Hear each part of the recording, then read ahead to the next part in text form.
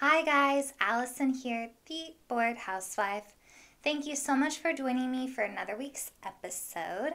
I hope that you enjoyed the last 3 episodes of us talking about identity and kind of figuring out who we are and how that helps us not only figure out the sort of things that we need to change about ourselves, but also like once we start implementing this change into our life and how hard that can be.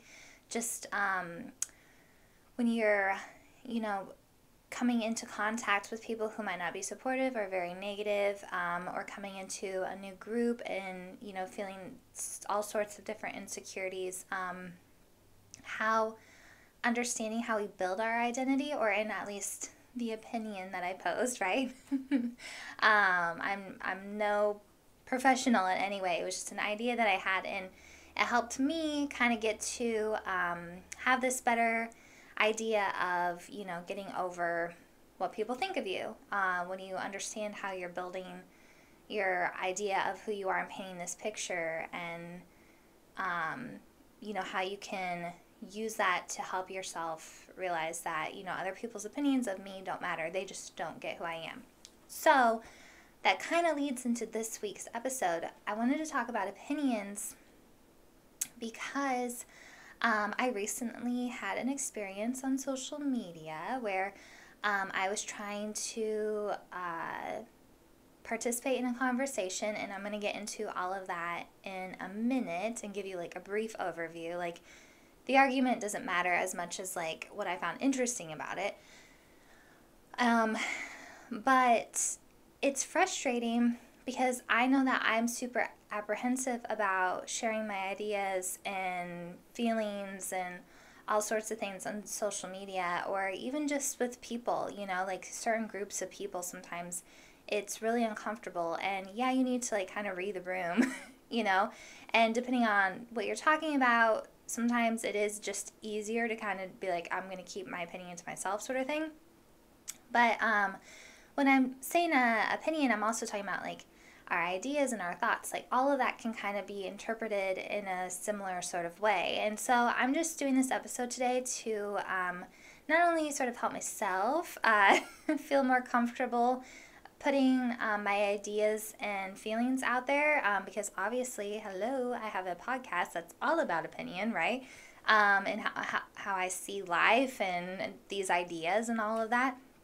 But not only that, but the fact that it's important to have these things because it leads to really good conversation. And when we disagree, that's an amazing opportunity to, maybe be inspired by somebody, or have a new thought on something, or a new perspective, or even just, respectfully say, I just cannot, like, I get your point of view, I understand it, but it's just not how I see things. And, but I appreciate, that you have that point of view. So anyways, we're going to get into all of that in this episode.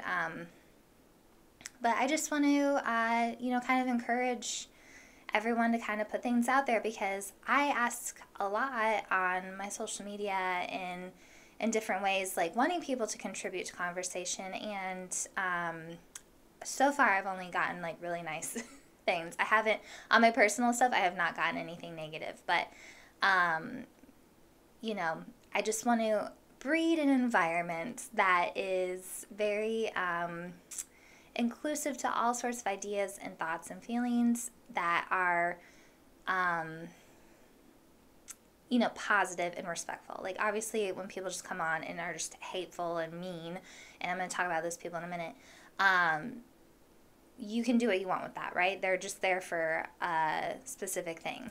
But anyways, we're going to get into all this. So, if you've been enjoying these episodes, please like, comment, subscribe, check out my social media pages, and share this with a friend. If this is something that has been really helpful to you, and you're a housewife or a stay-at-home mom, or just somebody who is here that's, looking for a little bit more critical thinking and trying to see the world with a different perspective, if you're tired of that self-help bullshit, and you also know somebody that is in a similar place to you, please share it. I would love for you to share my stuff with your friends so we can just, continue to make a greater and more awesome community of housewives and, people just who are trying to think out of the box a little bit. So, anyways, I am sipping on some white wine this evening. I think it's a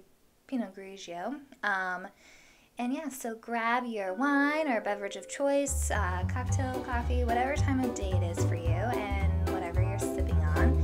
And cheers, guys. Let's have some fun.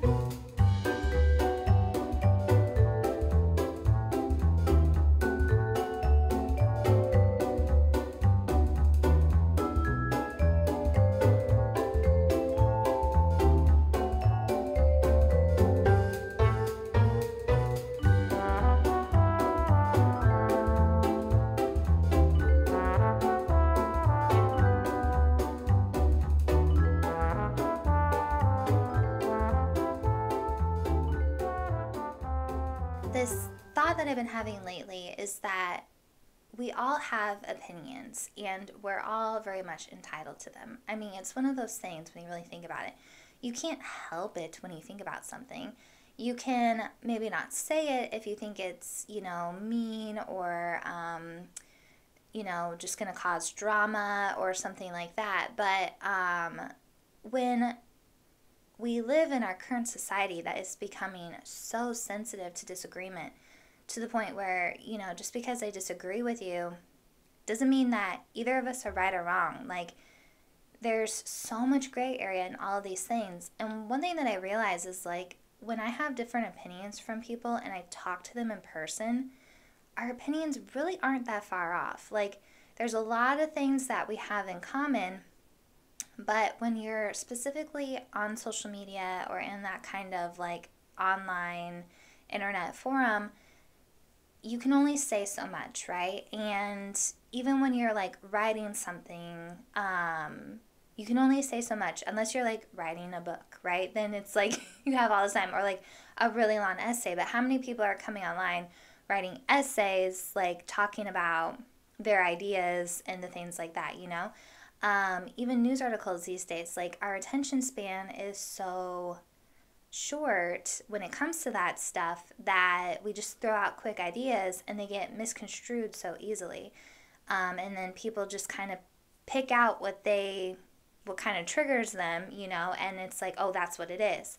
So part of like doing this podcast too and like wanting to talk about these philosophical ideas, not only to relate them to the housewife and like kind of embolden the stay-at-home wife or the stay-at-home mom, but also in general just to get people to start being a little bit more accepting of different ideas and, practicing some critical thinking and just being open to a whole bunch of different perspectives. And so I thought this was kind of an interesting topic to do for today. Because I just, had this personal experience that was kind of weird. And I've had issues before on social media, like on my personal stuff, that I knew was going to be polarizing. And I posted it anyways. And yes, I got a lot of shit for it. But with my podcast page, I try to stay like pretty neutral. And I know like, the more I'm getting into it, I know I say some more ideas because, like, the self-help industry is so strong and it's such a thing that, like, again, it's like a diet or, like, the fitness industry where we are now, like, using mental health in a similar way. Like, let me give you all this stuff to, like, help you feel better about yourself. And then, like, you're just going to continue to cycle and never really get better and never get any answers. And not that I'm sitting here saying that I have any of the answers, because I don't, but I'm being honest about that. And I'm just giving you another opportunity to like live in more of an honest environment and have some more honest reading materials where you're not going to get all the answers, but you might get a little bit closer and you might be more content with realizing certain things, right? Okay, so I do have like strong opinions about stuff like that, but otherwise, like on here, I want to, have have this space more so of exploring ideas. And sometimes you guys do comment on some of my stuff and you bring ideas to whatever I said in the podcast or whatever I posted on social media that I didn't get. So you get something different even from what I'm talking and I have this idea that I'm bringing forward and you guys still take different stuff from it. And I think that's so cool. And that's why I love it so much when you share with me because you inspire me even more. Yeah, I was saying all that stuff and I totally understand where you got to your point from, but I wasn't thinking that at all. But yeah, that's such a cool idea. And, even if you posted something and I didn't 100% agree with you, I would still, as long as you're being respectful and it's not just hate towards Allison, I think it's just great that when we have these different outlets to have open conversation and share freely ideas and stuff that, even a disagreement can be very inspiring and lead you to think about sort of some different stuff. Because here's the thing, we're not always going to agree on everything. This whole world sees things so much differently and based off of how you grew up and what part of the world you grew up in, even in the United States. There's some things that we can all kind of understand, but depending on what part of the country you live in, you're going to bring a totally different perspective to that conversation. And you can feel so right in something and this is what it is. And then you meet somebody new and you allow them to tell you their experiences and their stories. And then, they still might not fully change your mind, but you might then reevaluate what your thought was on that thing, I've definitely had several of those experiences in my life. And so it's when we're entering these different forums and we're, looking for community and looking for, something that will broaden our horizon, inspire us and motivate us and all of that stuff, I just, we should be able to talk freely in these ways. And we can't because there's these people who I am calling trauma bullies. And some of them aren't just trauma bullies. Some of them are other things. But this is the type of person that I came into contact with. And I want to be very clear. I'm not making fun of people who have had bad experiences in their life. I've said so many times on here, we all have had shitty things happen to us. We've all had varying levels of shitty things happen to us. We are what we are. We experience what we experience. And so, that's about as best, just because you didn't have, the worst experience ever, whatever. So, I'm going to get to that in a minute. But, anyways, I'm not making fun of people who have had traumatic experiences. It sucks. And I feel, I'm really sad and sorry for that. But it doesn't give you this right to go on and harass people on the internet, okay? Just because something bad happened to you does not give you a right to be an asshole. If anything, take a step back and get off the internet for a minute. If you're going through some shit, just go get off the internet. You shouldn't be there, okay? So, I'm going to say the topic that I was talking on is a very sensitive topic, okay? And I'm going to put it out here right now, so if anybody is uncomfortable with this, you can turn off the podcast and move on. But the topic was about suicide. And I'm not going to get into all the details about the conversation because honestly, that doesn't matter. But I was on a philosophy page, okay? And there was this topic of suicide that was brought up. And I'm going to tell you that philosophers have philosophized. Is that the word? Okay, I'm not going to say it right. Philosophers have been thinking about suicide for centuries, okay? Since humans could think, until that ever, became a thing, people have been thinking about, how could someone do that to themselves? And there's books and writings and essays and all of that from philosophers on this concept. My point is, it's very much something, life and death, and especially taking your own life, is something that is contemplated over and over and over again, and we're never going to have the answers to. So this is one of those things that we're just going to keep thinking about because we will never have the answer to. You can't, right? So I posted a comment, and I was very respectful. I wasn't saying necessarily anything that should have, I thought, been polarizing. I posed some very philosophical points of view on this post. I had a few people actually comment on it with some different things, and I was like, oh, thank you. Like, that's some great perspective, and yeah, okay, like, no problem. Then this girl comes about, and she just starts going off on me. And I don't know, like, what she took she took one thing from my original post, and just kind of ran with it. And then, like, basically couldn't get off of that. And what I found out, it was pretty evident, like, she started to give me, and what I'm calling her trauma resume. She's had some very personal issues with suicide. And she's on there telling me that it is just a mental disorder. And I continue to tell her, I'm very sorry for your experiences, because I feel very badly for anyone who has to go through something like that. But I don't need your trauma resume. This isn't what this is about. We're not here to compete against who gets to talk about this and who doesn't. This is a life conundrum, right? It's something that is very confusing. And if you are able to separate yourself from it emotionally, it's something that you can contemplate on and have some, really interesting conversations about, which I've had. And I've had philosophy classes. I had an entire philosophy class that was about life, death, and dying, and we talked a lot about suicide in that class. And she continued to tell me that suicide is not a philosophical concept to talk about.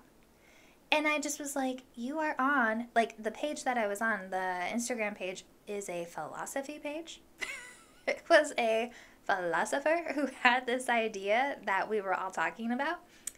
And she obviously was having a hard time with her scenario and was angry and looking to beat people up on the internet.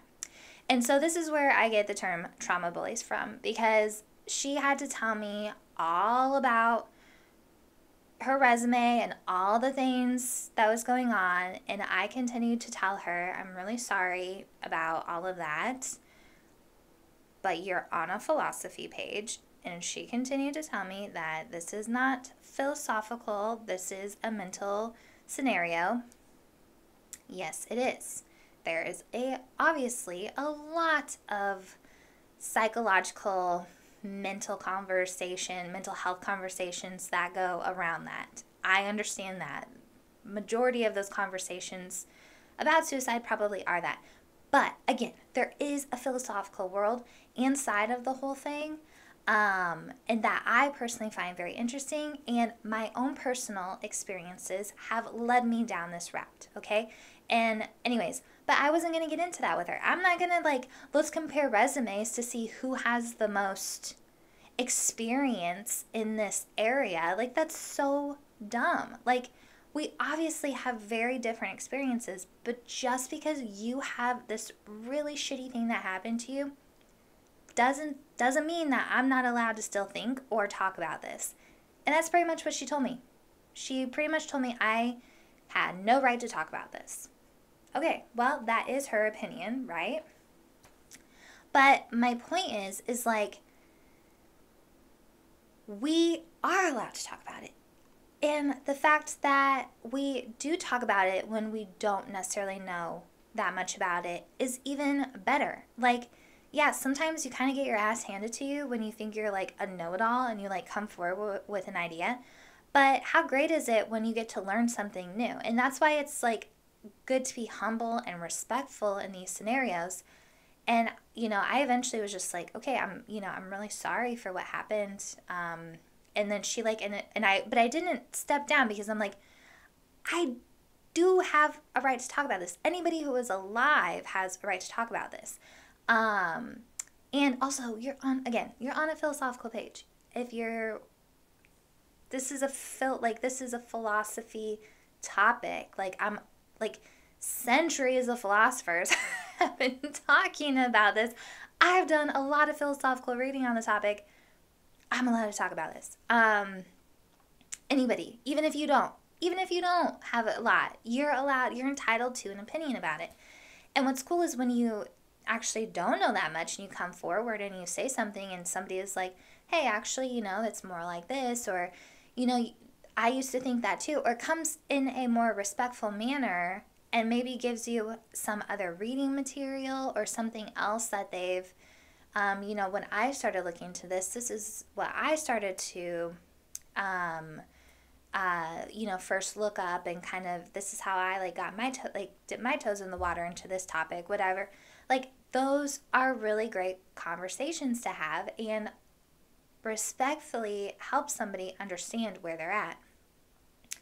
And when we have these people that come in here and just try to shut people down because they don't like what they had to say, it makes people really apprehensive about coming forward and saying anything again. Like, had I been in a different headspace, I probably would have just been like, okay, sorry, and like never commented again. But I'm in a different place right now, and definitely a more enlightened space, and I'm just calling people out on their bullshit now. Like, no, you don't get to tell me that I can't talk about something. So I really just wanted to, my personal experience of having this, and like also knowing how scary it is sometimes to put your ideas out there, especially on the internet. Wanted to kind of share this to maybe help some of you, take the leap and give it a try. This is going to be a shorter episode this week, but I just hope you guys have found this kind of interesting. Again, like, there's so many different scenarios, and like, obviously in that, like, example with that woman, I was not getting through to her at all. She is going through a really hard time, and nothing I could have said would have really helped her at all. I will say her like last comment was a little bit milder, but she still told me that I shouldn't be on the internet talking about the topic. So, okay. Not gonna necessarily stop talking about it, but it's also not something that I decided that I needed to continue to engage with her. And that's another option too. Like, when these people come at you, you can eventually bow out. And if you come forward and your idea is a little radical or a little different, like, it might not sit well with some people, right? And in those moments, you kind of have to like have a conversation with yourself, like, am I ready to kind of defend myself if I need to, or have these discussions? But if anybody ever comes at you in that sort of way that she did, where just very aggressive, those people are just mean, hateful people. And like I said, they're like trauma bullies, or have some other thing going on in their life that this is where they get their kicks from, And like how we were talking about last week, it's like, you can't care about what those people think. And I just, I want to bring forth having more honest and open conversations and allowing for different ideas and disagreements to come into place, but then have them done respectfully and have them done in a way where nobody leaves with hurt feelings. Everybody is understanding that, at least we see things differently. But like, I guess for me, I can be in an argument with somebody and I can understand where you're coming from. Like I said, that girl and all the things she was saying, I totally saw her point of view. I didn't agree with any of it, but I understood what she was saying and maybe some of the stuff that she was going through. But that's not my problem, and that isn't my experience. And just because I don't have that experience doesn't mean that I still don't get to have an opinion about things. And even listening to her experiences, I definitely took them into consideration. I thought for a minute, like, if that was me, how would I feel? And in that moment, I kind of felt like, well, I think I would feel the same way about this. And so, we can only know what we can know. But I don't think it's fair for us to feel bad about ourselves when somebody comes in and they try to like trump you with like their more trauma, crazy life stories and like, oh, you don't get an opinion now. I don't want to hear it from you. And I've been there before. I know I've shut down conversations from my past trauma that I kind of identified with. And then I think that's kind of all wraps up. Like, when there's certain things that you take on as part of your identity, it makes it really hard sometimes for you to be open-minded and more accepting of a lot of these different ideas and perspectives. And so, when we take things on, especially like if they are a more negative thing, like what is that, how is that serving you? What is that doing for you, sort of thing. So anyways, I just selfishly want all of you to comment more. Be more engaging. But honestly, no. If you don't have anything that you feel comfortable saying, like, this isn't to pressure you into saying that. I just wanted to share my experience because I'm still here and I'm surviving. That girl didn't take me down in any ways, right? And even if she tried to, like, obviously, like, at this point, it doesn't matter. Anyways, I have, like, 0 followers. But, for those of you who are considering stepping out, or if you see something, you're like, oh, I would love to comment on this, but I don't want to participate because I don't want anyone to, like, be mad at me on the internet. It's like, fuck those people, okay? Like, they're assholes. If someone comes at you and they're not nice about it, then they're not worth it anyways. Like, if someone comes at you and is like, hey, respectfully, I disagree with you, then great. That's a conversation to engage in. But anything else that you get, those people are crazy. So they're going through something hard and tough, and they are not worth your worry. So anyways, thank you guys so much for listening today. And I hope you enjoyed this month of episodes. I hope I've helped inspire you to continue to work on whatever sort of growth or anything that you've been, working on while you've been listening to these episodes. A lot of it's really hard, and like always, it's not going to happen overnight. It's going to take so much time, and, even when it doesn't feel like you're doing much, like I personally just finished my second draft of my screenplay. So this whole last month, I've been like, oh my God, the resistance is winning, but I've still at times found, even if it was just like an hour's worth to sit down and write, and not like what I wanted to do, like my schedule and everything did not look perfect, okay? But I still did stuff. And yesterday I finished my second draft of the screenplay. I was like, oh my God, it's done. So it's so far from like being done, but like that second draft was really weighing on me. So, I helped me have a little bit more perspective in that, where I've been like beating myself up, being like, God, like this is so hard and this resistance is winning all the time. And anyways, it wasn't. I won. I finished that sucker. So anyway, I'm very excited about it. But I hope that all of this has just been very enlightening to you and able to help you think and have some new perspectives. Please comment, like, subscribe. Like I said, share with a friend. If you would like to get a monthly newsletter, you can go to the website and the link in the description and sign up for that.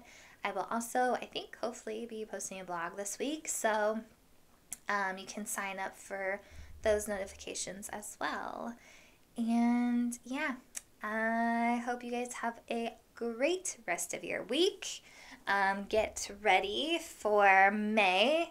I can't believe it's May already. It's kind of wild. So anyways, cheers guys. I'll see you soon. Bye.